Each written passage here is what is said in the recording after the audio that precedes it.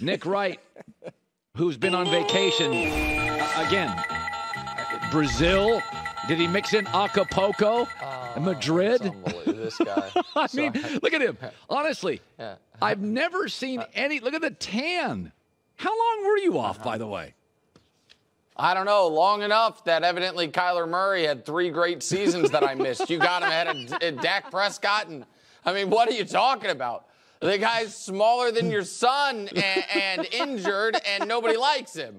Yeah, what are you doing there? I can ride with you on golf. I understand a lot of what you did. I'd have had Jalen ahead of Stafford, but that's picking nits. But Kyler Murray should be, of those 8 quarterbacks, the last one listed. He just has to be. He has every red flag, Colin.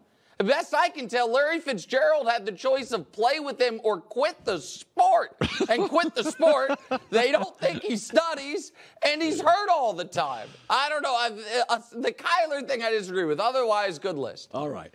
So I got to start with this. And your pictures with your beautiful wife were amazing, and I'm very happy for you. So I said this. Everybody was selling their Warrior stock. And I said, in my lifetime, if you go back even to the tough guy Pistons, a lot of intellectual basketball capital. Dumars became a GM, Isaiah GM, Lambeer a coach, Mahorn a coach.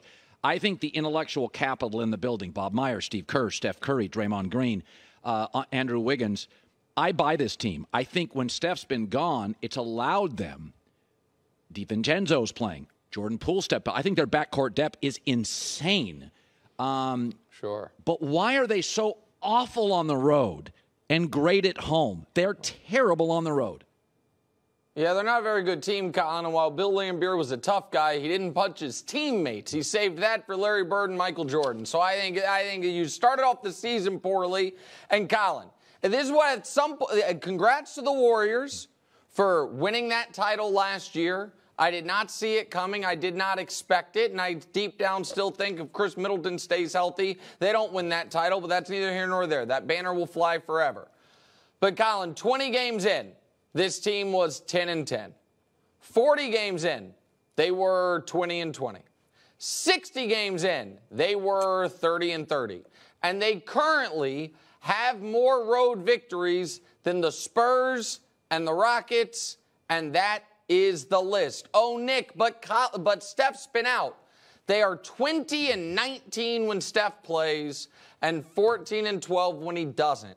No matter how you slice it, this is an average team that, as great as Steph is, he can't save this team.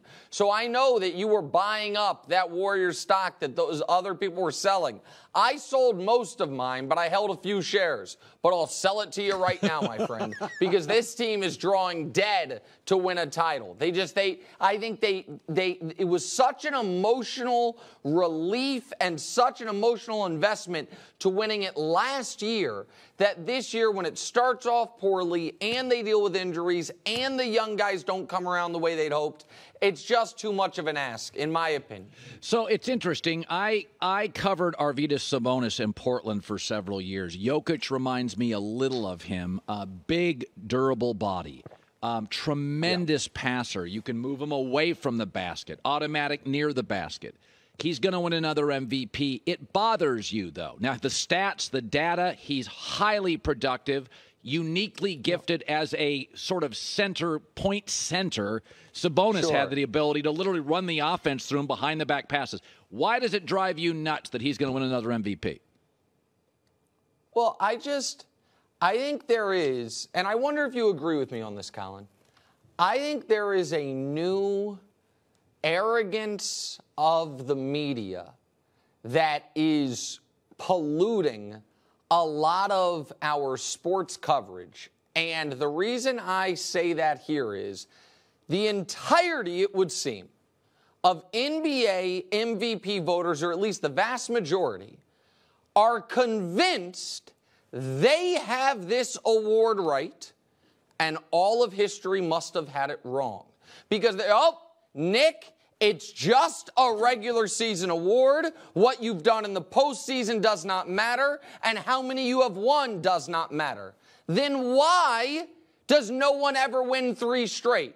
Then why does everyone in the history of this award who has gotten a third, much less 3 straight, had been to at least 1, most usually 2, and for everyone but 2 guys had won a championship, been to a finals or been to 2 finals, I should say, and for everyone but 2 guys won a championship. So what you're telling me is the voters in the past who decided, all right, Magic's won 2 in a row, we're not giving him a third in a row. Michael's won 2 in a row, we're not giving him a third in a row. Steph, Giannis, LeBron, those guys had it wrong, and you have it right. Well, Nick, he's the 1 seed with amazing numbers. Well, that can't matter, though, because those same voters last year told me he should win as the 6th seed. Right. The reason I care, Colin, is because I think NBA MVP is one of the only awards we have left that has true historical relevance. You want to tell a story of the eras?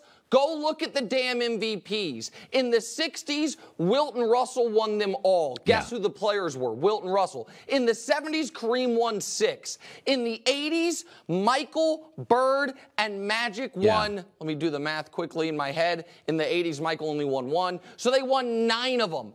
And in the 90s, it's Jordan with, Akeem. He was an important player. Yeah. Then we have Duncan. We have Shaq. We have LeBron. It tells the story of the league. Right. And in 60 years, folks are going to be like, oh, man, how many titles Jokić wins? Like, oh, none. Did he get unlucky? Nope. Nobody actually even expected him to win the title. What about when they were the 1 seed? People, no, the same voters who are demanding, if you don't vote Jokić, you don't understand the sport. Ask them who they got winning the West, much less the title. And you know who they'll say?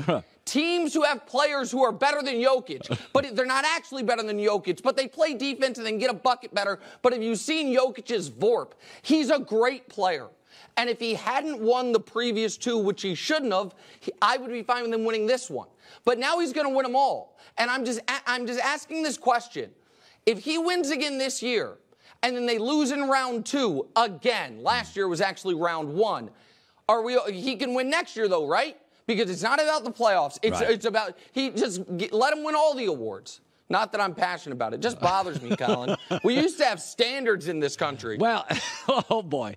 Well, I think your historical argument is generally we give it to the guy who we feel like is the greatest player. And we've gotten a little I agree with you on this. I tend to be I think the regular season and the postseason, though, are 2 different seasons. It's officiated differently. Home court. Yes, but it does. Hold on, but let me just ask this. That's true, but Giannis won 2 in a row. Right. And flamed out in the playoffs. And you know what they said? You can't win the next year. Yeah, that's true. Nash won 2 in a row and then had his best season. And they didn't make the finals. And so they didn't let him win the next year. That's true. Why are we changing? And what they are arguing is those voters got it wrong. Right. But with the Giannis thing, it's the same voters. They just, I don't understand it. Yeah. No. He still reminds me of Arvydas Sabonis a little bit. Okay, finally. Maybe not finally. Yeah. There's a lot of things. I have very flawed, vulnerable friends, and that's why I love them. They're all a little off.